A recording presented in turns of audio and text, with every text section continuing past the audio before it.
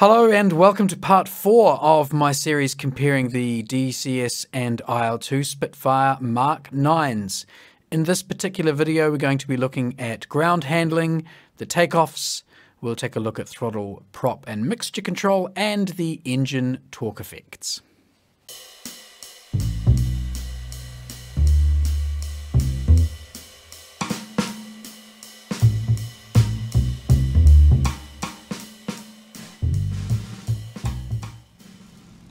Let's take a look at ground handling in the IL2 Spitfire, and before we begin the test I just want to discuss a couple of quick points.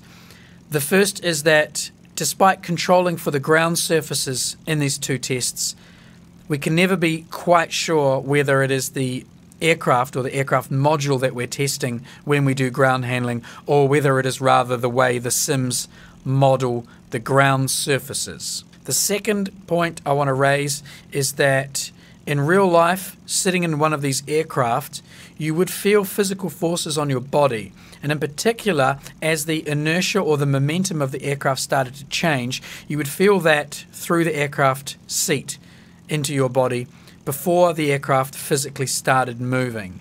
Because we're simming on computer screens, we don't know that the aircraft is moving until we see it visually. So we get the information from the aircraft that it is about to move or it is moving much later than you would as a real pilot.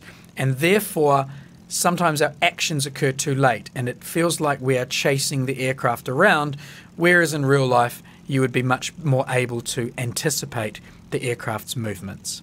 That said, let's jump in and begin our test. Sitting in the cockpit now, I'm on full fine pitch with zero throttle, and I'm just going to confirm the brakes are fully off and the flaps are in the up position. The first thing I'm going to do is just pull the stick back here and advance the throttle. I'm going to advance the throttle quite slowly, and I want to take note of when the aircraft starts to move, that is when it overcomes its stationary inertia, and I want to just note what yaw impacts we see, which way the nose swings as we begin to move forward. In IL2, however, we do have an issue with the boost gauge, and that is that you can apply throttle from the zero position, and it takes a considerable amount of time before the boost gauge will actually begin to move. So you don't necessarily get an indication from the boost gauge at what point the aircraft is moving, and therefore it's a little bit difficult to compare like for like with DCS. What I am going to do is rely on the HUD, and as you can see I just advanced the throttle a little bit here, and in the right hand corner or the right hand side of the screen you can see that the HUD is telling me I've set the engine to 5%. I'm going to very slowly keep advancing that now. 6, 7, 9%, 10%, still no movement in the aircraft, 11, 12, 13. It feels like the engine's just dropping down a little bit. It's just pulling. 14, 15, and there we go. So a very, very small amount of forward movement and to the left. Now we're picking up pace, so I'm going to just put some right rudder in. Okay, we'll leave it on 15%, which is the engine boost at which point the aircraft started moving. And I'm just going to be putting in a little bit of right rudder here to keep us pointing in the right direction. The brakes remain off, and I need about 50 to 75% right rudder, just a kick every now and then to keep the aircraft pointing at where I want it to go. You'll notice that we're going pretty quick. This is probably close to a fast run or a sprint. So I'm going to bring the throttle back to about 10% just to try and get ourselves moving at a fast walking speed. That speed will come down now. I'll apply a little bit of brake just to hurry that process along. Okay. Now we're at fast walk, and I need about 50% right rudder just every now and then to correct the nose direction. It's quite handleable. It is not getting away on me here. It's almost docile, and provided I keep the speed nice and low. I'm looking over the left wing here. The reason I'm doing that is because it's quite easy to judge your speed. You can see the left wing tip tracking past objects. Now I'm going to conduct a 180-degree turn, so just touching the right rudder in small increments and then bringing the rudder back to the stationary position. And she's going around quite nicely. Now she's starting to just ground loop a little bit, so now I need the brakes. Yep, we are actually in a ground loop now. There we go. So brakes on by about 60%, so we've just spun through about 360 degrees. And that's just applying a little bit too much right rudder. So brakes off again, I'll need to throttle back up. I'm just bringing the nose around to the right and then back down to about 10% again. We'll see if we can get the trundle happening. You'll notice that the aircraft bounces around quite a bit, and that is sort of perhaps the ground surface, or it might be a sort of scripted animation. Now I'm not entirely sure. If I look from the external views, it's very hard to tell if it is the ground that is causing the aircraft to move around like that, or whether it is a scripted animation that will just always do that. I'll bring the camera angle lower, and it's very hard to get a completely flat camera angle. The wheels do appear to be dipping below the texture here and there and sort of rising above it. So I don't think that's being caused by actual bumps and divots in the ground, but I might be mistaken. It does seem to me to be a scripted animation, but I could be wrong. In any case, whatever it is that's doing it, it does look and feel quite realistic. It does feel like I'm taxiing this little tricycle landing gear down a rather bumpy surface. The last thing I want to do in this test now is just throttle up, and I want to see how the aircraft behaves as we get close to the airspeed where the tail wheel will rise. So I'm just going to position the aircraft at the end of the runway again, and we'll try a straight run with a bit more throttle. Okay, flaps up full fine pitch and brakes off. What we'll do here is stick back. I'm going to throttle forward slow up to about 35 or 40%, try and get to around zero boost on the boost gauge, and we're just going to see how the aircraft handles and how much control input is required in order to keep it pointing effectively down the center of the runway. So starting to move now, and as we discussed earlier, little pushes of right rudder, quite minimal. I'm not actually required to use any left rudder at all. Okay, we're rolling at a good speed out. I'm going to start advancing the throttle. Still very controllable.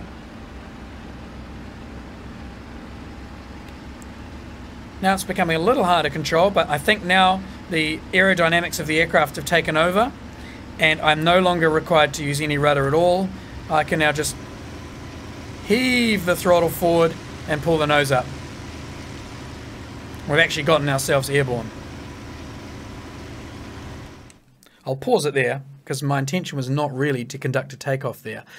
So for the first 20% or so of throttle, or of boost pressure, up to about -2 pounds, should we say, I'm required to just put in fairly regular right rudder inputs. As the speed comes up to the point where the tail is about to rise, the aircraft no longer needs any rudder inputs. It actually holds its heading by itself, and even then slamming the throttle forward through its full motion to full throttle, there are no torque effects that you need to deal with, and there didn't seem to be any other aerodynamic effects that I needed to deal with. The aircraft just held its heading, and as you saw, we lifted up off the ground. We'll now move on and look at DCS. Let's conduct the ground handling test in DCS on the dirt. You may notice though that this is not just dirt. This is in fact a sort of muddy dirt surface with the metal mesh plates that the Allies used to create the advanced landing grounds. So it's not exactly the same surface as we have in IL2, but we should try and make some comparisons in any event. Sitting in the cockpit with full fine pitch, the flaps are in the up position and the brakes are off. I'll just bring the stick back, and we're going to start advancing the throttle, and we can use the boost gauge in DCS because it gives us instantaneous and fine needle response as we move the throttle forward. So begin that process now. Okay, engines throttling forward. Starting to rock a little bit. And we've just started to roll forward a fraction. And there's the left nose swing. I've got full right rudder in, and in fact, once the nose starts swinging, it's not possible in this Spitfire, even with full right rudder I had on there, to arrest the nose movement. So once it starts getting away on you, it's actually too late.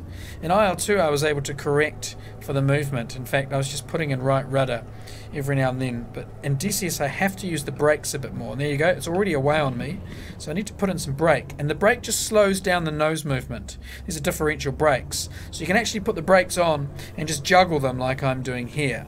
I have the brakes assigned to a slider, so when I'm taxiing in DCS I keep my left hand on the brakes lever, the brake slider, and as you can see the lever just behind the spade grip is just moving up and down, and you can also hear the hydraulics hissing. So when I'm taxiing in DCS, I'm constantly manipulating that brake. As the aircraft starts to move and the nose starts to swing with the yaw, the brake comes on and I apply rudder. As the aircraft then starts slowing down, I remove the brake and we start rolling forward. So I'll try and get us into a fast walking taxi. And I'm kicking both rudders, left and right, a little bit here, and just touching the brakes in order to keep us pointing in the right direction. A bit more throttle. So once you've mastered the technique of applying the brakes, it is easy like the IL2 Spitfire. However, it does come as a bit of a surprise to you when first learning this aircraft that it is very hard to arrest the yaw without the brakes once the aircraft starts to ground loop. Get up a little more speed now, and we'll try and bring the aircraft to a tail up position. And now I can just use right rudder and a little bit of brake, but not terribly much. A bit more right rudder there. And now the aerodynamics are taking over and the tail wheel will come up, and if I jam the throttle forward it gets a little unstable, but is not quite as forgiving as IL2, but the difference is quite subtle.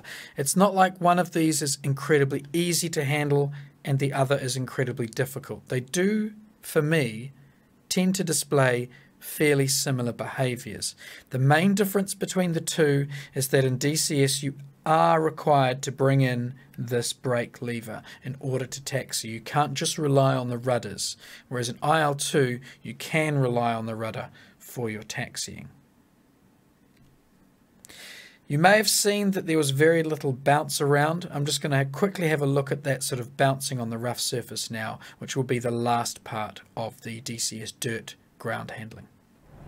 So taxiing along the dirt here, and you'll see that there's fairly minimal bouncing around. Now this surface is pretty flat because of that mesh. There aren't really divots and bumps in this dirt surface, and we don't really see any wobbling and bumping around of the nose like we saw in IL2. I'll just go externals for a second here, and you can see the aircraft is actually taxiing along fairly steadily and flatly. I'm going to go onto the grass now as well, and we'll see if we get a different response in terms of wobbling about. There's a very smooth transition to the grass surface, and there's no real change in the aircraft's connection with the ground, shall we say. So I think in IL2 they've got that sort of wobbling motion, that bouncing about. In DCS it's all rather smooth. Taking a look now at the IL2 Spitfire on a concrete or tarmac surface, we are at Krasnodar and there is no wind. It is mid-morning and clear. Just checking that prop is full fine, flaps are in the up position and brakes are off, which they now are. So we're going to just taxi forward, same way we did on the dirt. Very gentle application of boost to begin with the stick in the fully back position. and we are moving forward earlier. We started rolling at about 11%, so just a little bit earlier than we did with the dirt surface. And we'll roll along here in a straight line, and little kicks of right rudder, just as before. Now the aircraft's not bobbling around quite as much as it did on the dirt, so that may suggest in fact that they've got a nice sort of system of modelling that stability versus the smoothness of this surface here. I'll allow the throttle just to come up a fraction and we'll taxi a little bit quicker. My rudder inputs are not nearly as frequent here as they were on the dirt, and they're not as strong either. Much lighter rudder inputs. In fact, I'm needing to use left rudder here, left and right rudder. So in fact, I'm just juggling that rudder left and right a bit more than I was on the dirt. I'll now throttle back. Oh yeah, quite a bit of rudder required to the left here to stop that nose swinging to the right. That's possibly the torque coming off. Wow. Now that was quite a strong spin around to the right. That's just from taking that throttle off. And I put about half the brakes on, but it wasn't enough to arrest that. As you can see, I've lost the left aileron. I have put a nice crease through the wing by, I imagine, breaking the wing spars. So there we go. I think there is a subtle difference between the dirt ground handling and the concrete ground handling, and that's a nice little touch for immersion. Going to take a look at the DCS Spitfire on concrete here. We're at the Krasnodar Center airfield, and with the prop full forward, flaps in the up position and the brakes off, we're just going to taxi now, and we're looking to see if there are significant differences between how the aircraft taxis on this surface.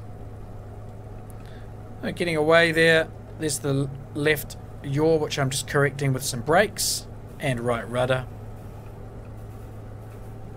Feels pretty similar, I must say, on the concrete. It's quite a smooth experience still, but it was quite smooth on dirt, so I'm not expecting this to be terribly much different. Got a good roller going on now. And now I'm going to roll off onto the grass here on the Caucasus map. In a bit of brakes here just to slow us down so we don't ground loop. And onto the grass now. And there's a significant difference. As we went onto that grass, we in fact went up and down. And on the grass, the aircraft is bouncing and wobbling around. This is much, much better. And you can see it there.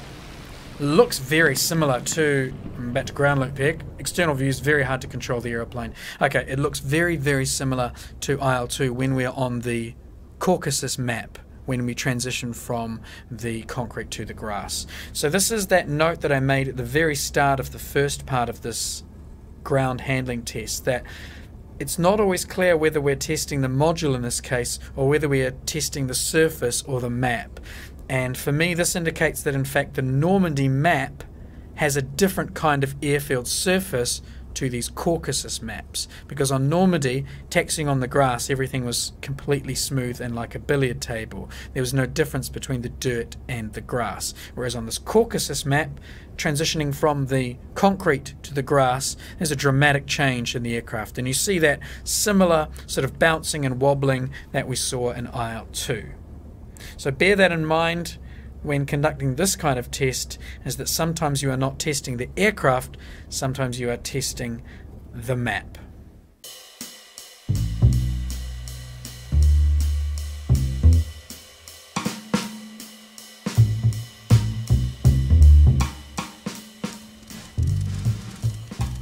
I'm now going to look at takeoff in the DCS Spitfire to start with. We've already kind of done some accidental or inadvertent takeoffs in this video, but I want to be a bit more deliberate about the takeoff sequence itself in this section. I'm going to conduct two tests with each aircraft. In the first test, I'm just going to try and conduct a normal takeoff, going through my normal takeoff procedures for the aircraft. In the second test, I'm going to try and mishandle the aircraft and to see whether it's still relatively easy or not to get airborne. In both cases, as usual, I'm going to be doing a running commentary as I go through, and hopefully this takeoff test in particular will show one of the reasons why I prefer to do running commentaries rather than write a script and then read it out over the video footage. And that is because I want you to get a feel for the thought processes and the workload that I'm having to deal with during these sequences, and hopefully by verbalizing what I'm doing and thinking, you will be able to get a feel for that. Let's go to the cockpit. I'm sitting in the DCS Spitfire, and there's a few things I need to do here before I actually begin my takeoff roll. Possibly the most important is to set the trim. The aircraft does not spawn with the trim in the correct position. In fact, it's +2 notches above neutral. So I'm going to trim the nose down so that it's about 0.5 above the neutral position. That's about the takeoff trim I use. If you fail to set the trim, as soon as you get airborne, the nose will balloon up. I'm also going to set a little bit of right rudder trim. There we go, that's set now. And confirming that my flaps are up, full fine pitch, and the brakes are off. So what I do is I advance the throttle fairly slowly, and I really try not to advance it beyond 8 pounds boost. That way I get a nice smooth power on, and it makes for a stable takeoff. I'm going to raise the seat now as well, so that I get a better forward view out over the nose, and I keep the canopy open for this. I want to try and get the tail wheel up as soon as possible, so I kind of force that situation a little bit by applying some nose forward. The control column will be in the fully back position for the start of the takeoff roll, and then I'll try and force the nose into a level position. Then I'm just correcting the last little bit of yaw before gently coming back on the stick to bring the aircraft to the nose up position at liftoff, and then we should need just a little bit of rudder adjustment as we climb away. That's the theory. Let's try the practice. So stick back, power's just going on now, a little bit of right rudder, anticipating right rudder, and if you anticipate, in fact you don't need the brakes, so there we go, no brakes required. Power coming on 0 pounds, right rudder, right rudder, right rudder. Come back to 8 pounds now. A little bit of left rudder there and right rudder. That's all I need for boost. And now I'm going to keep the aircraft stable with rudder and let the nose come forward. There's the nose now. And now we're on the front wheels. The tail is up. And now we're quite stable. Good airspeed, 120. Gently back on the stick. Checking the nose, and that's it. And I just keep the top of the engine cowling on the horizon. Gear up. That's all there is to it. And now I'm trimming the aeroplane, a little bit of left rudder, a little bit of nose up trim. Keep the cowling just on top of the horizon, and the aircraft now is airborne. I did yaw off to the right a bit. You can see I've departed from the runway heading. I wasn't really paying attention to my heading. So there we are, airborne in the DCS Spitfire. Provided you get that sequence of events practiced, then it's actually relatively comfortable getting this aeroplane off the ground. Let's try a mishandled takeoff now. I'm going to leave the nose up trim as it spawns, and I'm also going to leave the rudder trim as it spawns. So the rudder wheel is in that position there. I'm going to pull the stick back, but I'm just going to pretty much slam the throttle forward quite quickly to full throttle, and I'm going to try and get the aircraft airborne. I don't think I'll have time to go through my normal sequence. I think everything's going to happen relatively fast here. I'm not entirely confident that I will be able to get this aircraft off the ground. Let's try nonetheless. Here we go. Throttle forward. Okay, that's full throttle. Right rudder, right rudder, right rudder. Full throttle now, right rudder. Now I can go stick forward. Bit of right rudder. And nose is up. And I have to push forward on the stick to stop it ballooning, but we're airborne.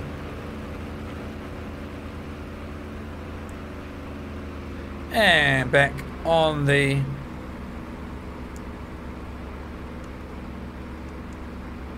throttle and the prop pitch, and I'm just trimming now into the flying attitude.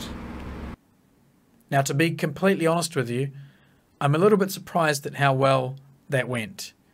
I have this feeling that in the past, if I haven't got my takeoff procedures correct, that I've absolutely balls things up. Maybe we'll put that down as a fluke. However, that was the test that I set for myself, and in fact, mishandling the takeoff didn't produce a terrible result. On the other hand, I suspect there was a lot of muscle memory at play there. I noticed that I was already reacting to the nose ballooning well before I used to, and that's purely because I'm so well versed in handling this aircraft now that I'm possibly just cheating a little bit there. Let's look at IL2. In IL2 I'm far less familiar, so once again, mistakes I make there may be just down to my lack of muscle memory and pilot familiarity. Going to conduct the takeoffs in IL2 now, starting with the controlled takeoff. So just checking the brakes are off, full fine pitch, flaps are up. Looking at the nose trim, you'll see that it is already slightly nosed down. I'm just going to set that to the neutral position. And I'm just going to move the rudder so we have about the same amount of right rudder in that we had in DCS. So our settings at the takeoff roll are about the same. And we're going to be holding the stick back, gently throttling forward. Catch the roll with a little bit of right rudder. And advancing the throttle till we get till about the 8 pound mark. Just touching in very small fractions of right rudder. Now I'm going to allow the tail wheel to come up. There we go, tail wheel's up. I've just come right a bit there. I can actually use left rudder to steer the aeroplane around and then back on the stick. And a touch of right rudder and we're airborne. Flaps coming up. Sorry, gear coming up. Flaps are already up. That was the landing gear. We are going to conduct the poor takeoff now, and I'm going to set the aircraft out of trim. So we'll have about the same trim as we had in DCS for the poor takeoff. Stick will be fully back. The flaps are in the up position. And what I'm going to do is force the throttle forward quite quickly now and attempt the takeoff just like we did the second time in DCS. So slamming the throttle forward. Away we go. Bit of right rudder. Bit more right rudder, bit more right rudder. Okay, so once again, this is pretty easy. I can let the nose settle. I don't actually need to push the nose forward in IL2. It actually just drops by itself. You don't really need to force it. And then we can just yank the stick back. And the trim does no ballooning at all. So despite the fact that we had +2 trim, there was really no response from the aircraft when the nose came up. And now we raise the landing gear. So that was actually very, very easy indeed.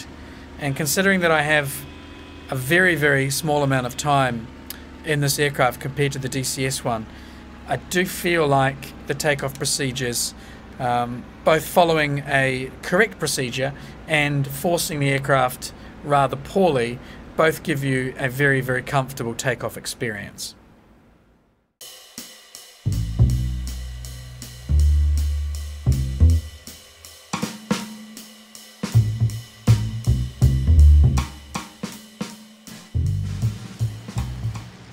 I want to take a brief look now at throttle prop and mixture control. This will be a relatively short test because we've already covered some of this ground when we were looking at the supercharger in a previous video, and I also want to have a more detailed look at manifold pressure regulation in a later video. In the IL2 Spitfire here, I'm setting the aircraft up at about 1,000 meters above sea level and we're at 2,500 RPM. I'm going to chop the boost back to 0 boost in a second, and then from there we're just going to increase the boost so we can look at how the boost gauge responds and the aircraft itself responds, or the engine responds to the throttle. So there's 0 throttle. You'll notice that we get a 0 throttle tone from the aircraft for a short period. It's that beeping sound.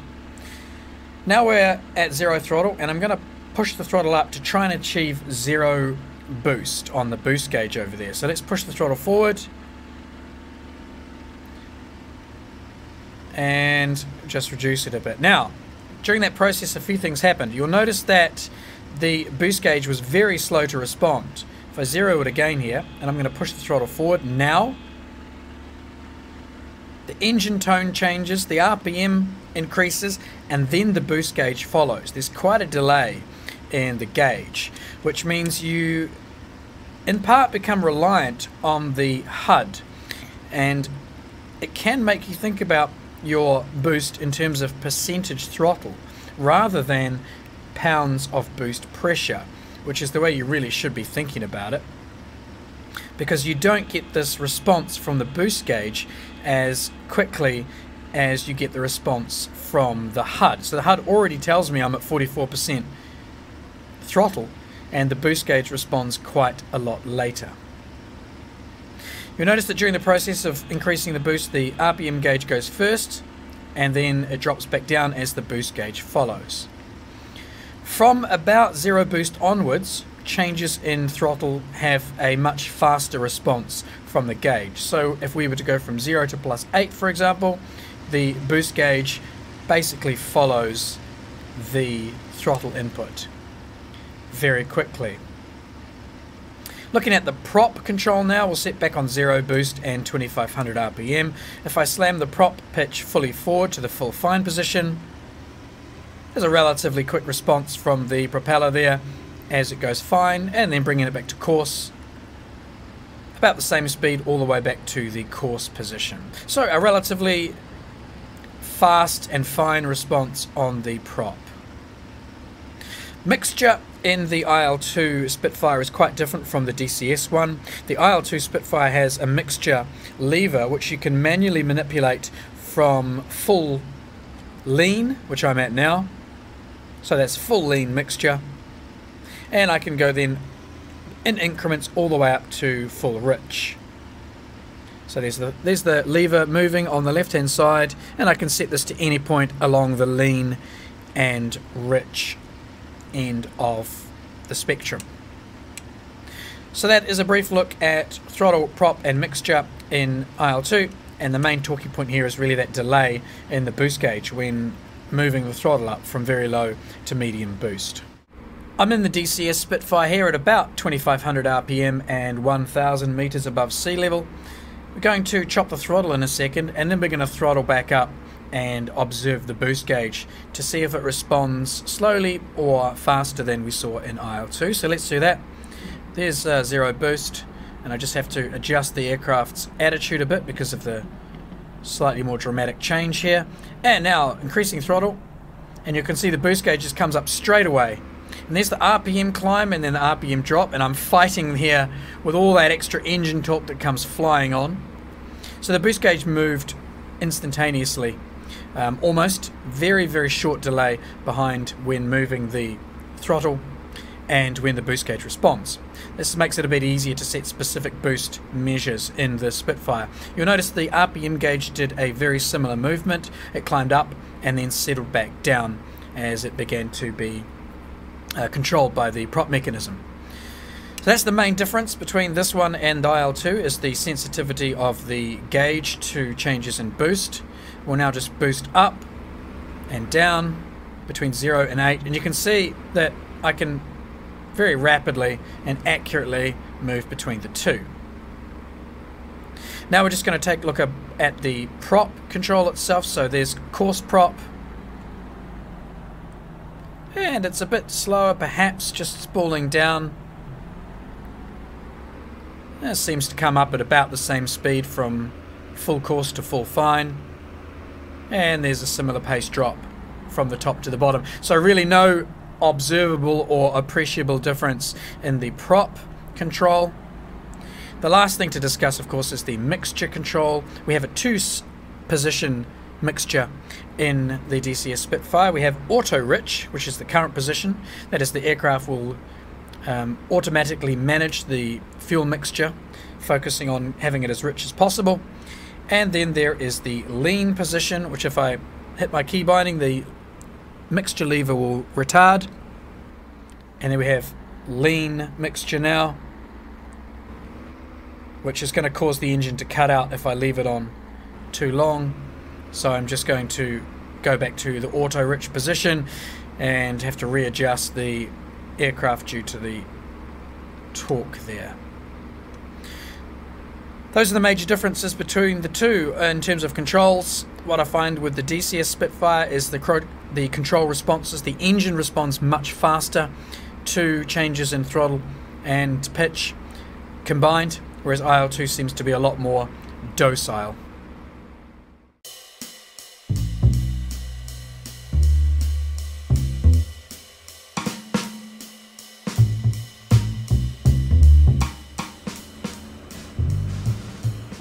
The last thing I want to look at while we're discussing the engine controls is the effect of changes in engine settings on the aircraft's attitude and airspeed.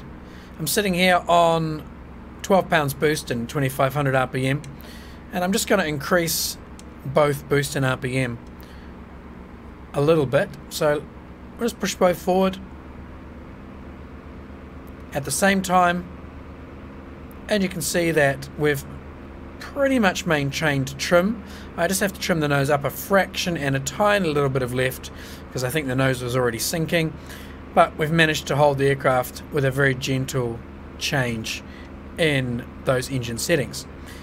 I'm going to go something a little bit more violent now. I'm just going to reduce the boost from its current of about 16 down to about 0. Okay, and you can see that the nose started moving around quite wildly there, and we've entered a right hand nose down attitude. I'm out of trim, so I'm going to try and bring that back. And now I'm just going to move the throttle up and down a little bit at the full fine pitch position. So I'm going to get the aircraft trimmed into level flight here, and I'm just going to move the throttle up and down, and with my hands off the control column, just watch the nose. It is moving considerably left and right, and we're losing our attitude as well. With more violent changes in boost, obviously we get more violent changes in the nose position. So when you're about to shoot in DCS, moving the boost control around is not a good idea. It really does throw off your aim considerably. We'll now do some checks of the aircraft's attitude and heading with engine changes in IL2. I'm just going to pump the throttle and the RPM up gently from their current, just to see how much of an effect that has on the aircraft's attitude. So we're just pushing them forward now. A very small amount of nose rise. As the airspeed increases, we gain some lift, but there's no real torque effect there at these settings and with a nice gentle change. So we'll just trim out, and now we'll try some slightly more aggressive changes. Maintaining fine pitch now and pulling the throttle back. See a very small rock there, but no real change in heading. I'm just going to settle the aircraft and try some really violent changes now in boost. Once I can get this nose trimmed. 0. Very small changes. Full. The aircraft just appears to be returning. 0. Full. 0. Full. Now we're starting to see a bit of nose drop as I'm losing lift, but we're pretty much on the same heading. We're a few degrees off. So the engine torque effects in this aircraft in IL2 are relatively forgiving. Let's now put the aircraft into a relatively tight turn, and then we'll try to look at the effects of throttle adjustment. I'm going around in a right hand turn now. 0 throttle, full throttle.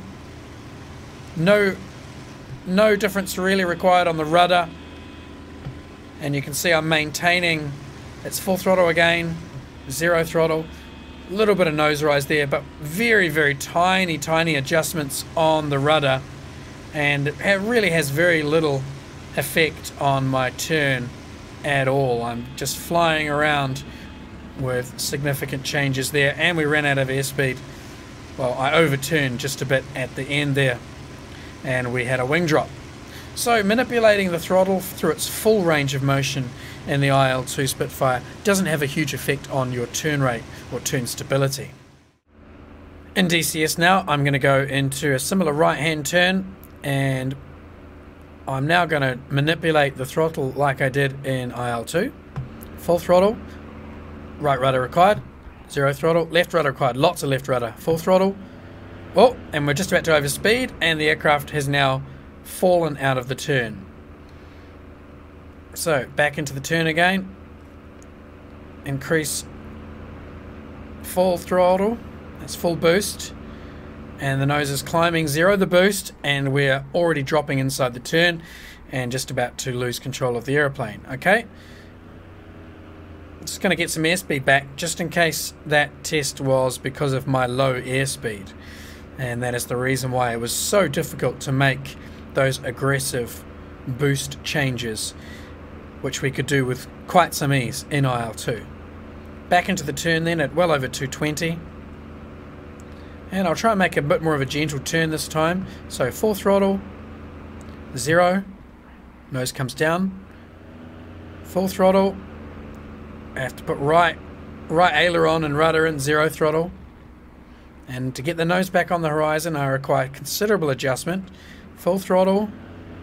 Oh, the nose is coming up there. It's still incredibly difficult to make aggressive boost changes in the DCS Spitfire. Far more difficult than it is in IL2. This also means that in combat you can't do crazy things like suddenly chop the throttle or go from 0 to full boost in short amounts of time, because it throws the aircraft into a very unstable condition, and it's quite detrimental to do those sorts of things when flying the DCS Spitfire. That concludes part 4 to this series. In the next part we will look at manifold pressure regulation, the use of flaps at high airspeeds, flying with the aircraft in dirty configuration, and finally we'll take a look at landings. Thanks for watching everyone. I hope this is proving enjoyable for the few that are still watching the series. As usual, happy hunting, and I'll see you up there.